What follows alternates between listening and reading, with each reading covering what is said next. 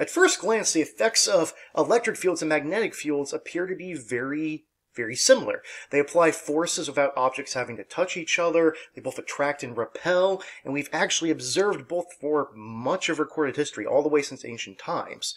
In fact, for most of history, we've assumed that they were really the same thing, and it wasn't until about the 1500s that we were able to distinguish to know the electric force and magnetic force were actually two separate phenomena. But they were so similar that scientists were pretty well convinced that there was a good chance they were still connected in some way. And that was actually established in the early 1800s, when we were able to observe magnetic fields from current-carrying wires. Specifically in 1820, Hans Christian Ørsted, who was a Danish physicist, conducted an experiment in which he had a wire with compasses nearby. Now initially, these compasses would be pointing towards the geographic North Pole of Earth, like they typically do. And what we have here, and I want to make sure we can really see what's going on, is for instance, this compass here and this one here are actually located, we'll say, underneath the wire, and these three are located above the wire. And additionally, let's say that this compass right here is actually further away above the wire than this one. So it appears bigger because it's literally just closer to us. So think of this like a 3D image of sorts. And what Ørsted noticed was that when he ran a current through the wire, some of these compasses became deflected. So specifically in this situation, we've got current going from down here to up in this direction, because current goes from positive to negative. And what do we notice? Well, we see that with these two compasses, they basically seem to be deflected in opposite directions a little bit. And this one that's further away is also deflected, though not as much. And then these two compasses over on this side can't really notice any change at all. Alright, so then Ørsted figured out, okay, what happens if I turn up the current? So he did that, and when he turned up the current, he saw that this deflection of the compasses over here on the right actually got even bigger. And so, for instance, the one underneath is now going totally to the left, this one on top is going totally to the right, and this one's gone a little bit more, but notice we're still not getting an effect on these two. Well, what's something else we could do? Well, let's reverse the direction of the current, and when we reverse the direction of the current, we will see that, oh, now this effect has been switched. Now we have the opposite deflection occurring here. Rather than going to the left, this one's going to the right. Rather than going to the right, this one's going to the left. And this one's also deflected to the left, though once again not as much, but we're still seeing no effect here. And notice as a final point, when we turn the current off, this deflection stops and they all point back to north once again.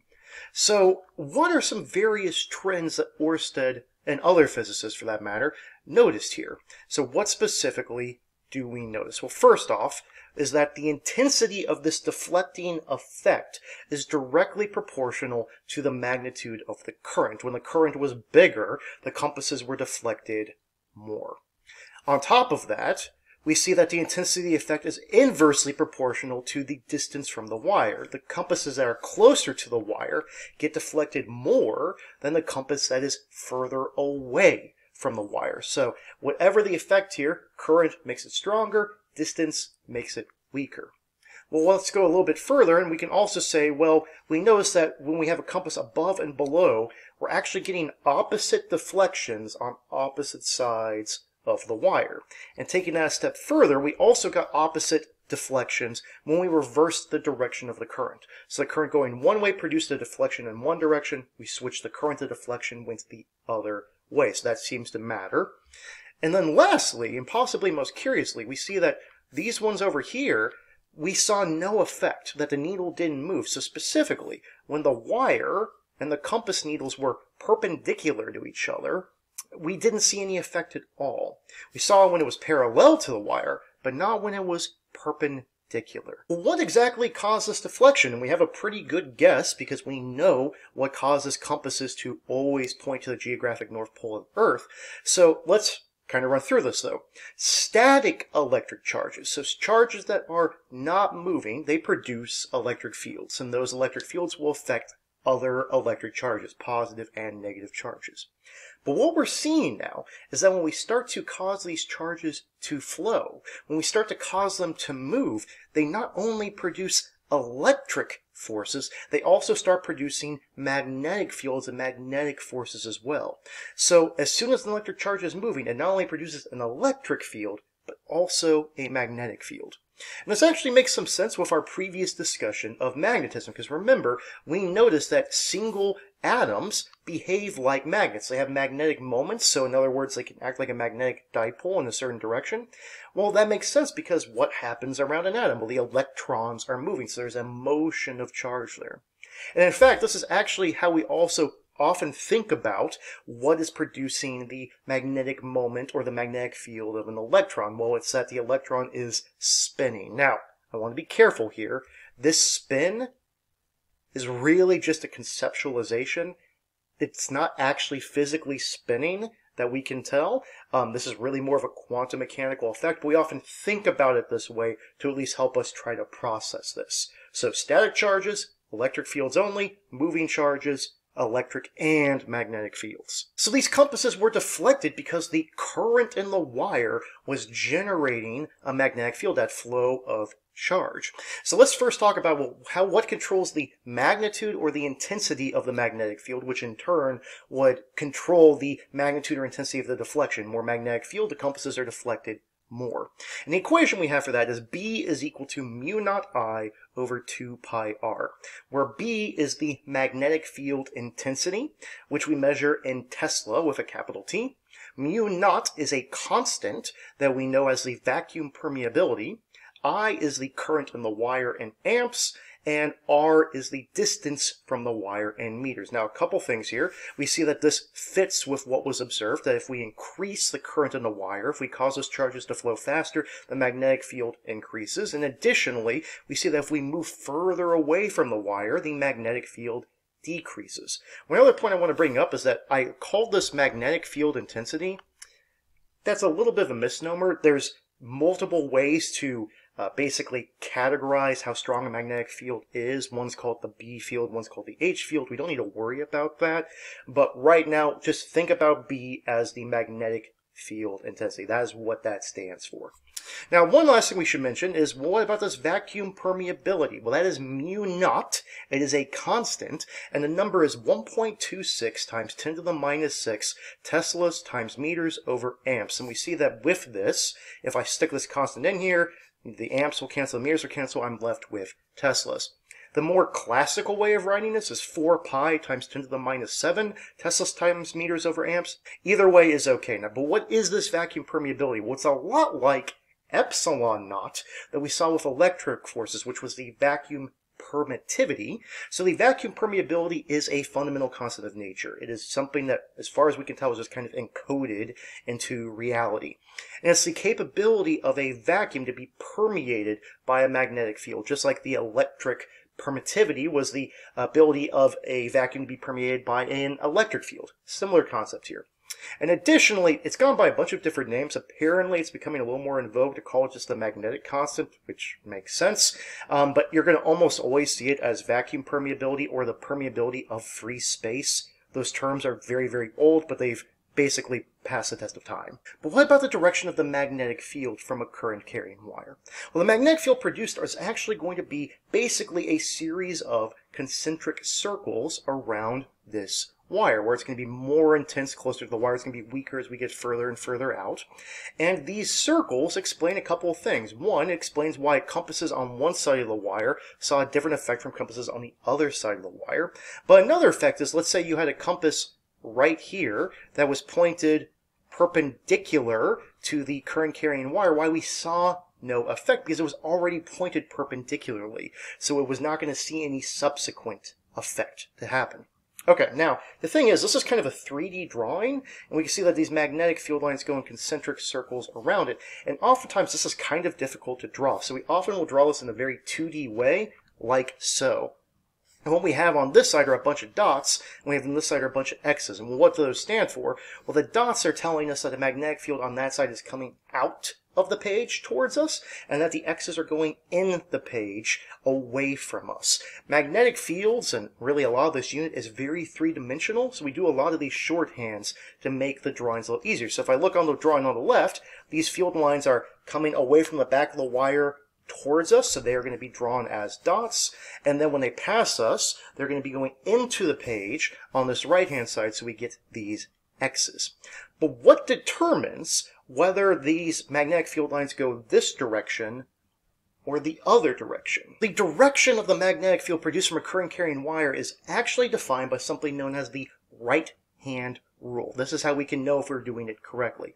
Okay, so how exactly do we do this? Well, we look at the current carrying wire we have here, which in this example is pointed upward, and we have to use our right hand. Now, okay, big important point. If you can't distinguish your right from your left, you're going to have to figure it out this unit. So you're going to have your right hand, you're going to take your thumb and point it upward in the direction of the current, and then you're going to take your fingers on that hand and pretend like you're wrapping them around the wire. So the wire is going up this way, and we are wrapping it around the wire, and we can see that that will help us define the direction of the magnetic field. So if I do that, the magnetic field, if I was to look at it from the top, the magnetic field would be going in the counterclockwise direction. So if I was going to look at this picture from the top, it would have the magnetic field going the counterclockwise direction, or in other words, going out of the page on this side into the page on that side.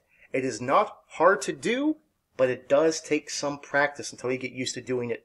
Then it's going to be pretty much second nature. So let's actually try it out and see if we can do this properly. And this is actually, once again, because 3D pictures are often hard to draw, this is actually two current carrying wires. And what we see is that for the one on the left that looks like a dot, that's telling us the current is coming out of the page. And on the one on the right, it looks like an X, that's the current going into the page. If you're not sure if you can remember if it's going out or into, think of it like an arrow. If you see an arrow from the front, it looks like a point. If you see an arrow from the back, the feathers are going to kind of look like an X. That's a way to distinguish between the two. So, looking at these, let's first look at the one on the left. And if we look at the one on the left, well, the current is going out of the page. So it's going to be going towards you, towards your body. So we're going to take our thumb, and if we go towards our body, we're going to take our fingers, and we're going to curl it around. And we should be seeing that the magnetic field, from my perspective, should be going in the counterclockwise direction. And now let's look at the other one. Well, the other one is going into the page. I'm going to take my thumb and point it into the page. And I'm going to take my fingers and curl them around. And we see that that's going to say that the magnetic field should be going in the clockwise direction. So let's do a brief example. Let's determine the magnetic field from these two wires, the 10 amp wire and the 8 amp wire, at point P, which is located 5 centimeters from both wires. Okay, well, how do we go about doing this? Well, first, we need to, before we do anything else, determine the magnetic field from one wire and determine the magnetic field from the other wire. So let's do the magnitudes of these magnetic fields first. So I'm going to use B is equal to mu naught I over 2 pi r for both wires. And I'm going to stick in my numbers. Mu naught is a constant, 2 pi is a constant. This one, the current is going to be 10 amps. This one, 8 amps. The distance is 0.05 meters because it's 5 centimeters for both wires. And we get that the magnetic field strength at point P from the 10 amp wire is 4.01 times 10 to the minus 5 Tesla. And from the 8 amp wire, it is 3.21 times 10 to the minus 5 Tesla. Okay, so we've got the magnitudes of each separate field, but these fields are vectors.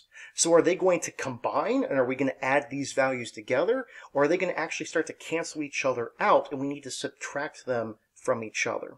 Well, to determine that, now we need to figure out, okay, what is the direction of the magnetic field from both wires? And we just did one exactly like this, but make sure we remember the 10 amp one is coming out of the page. It's going to go, from my perspective and probably your perspective, counterclockwise. The 8 amp one is going to go into the page and clockwise. And so we go ahead and draw those out.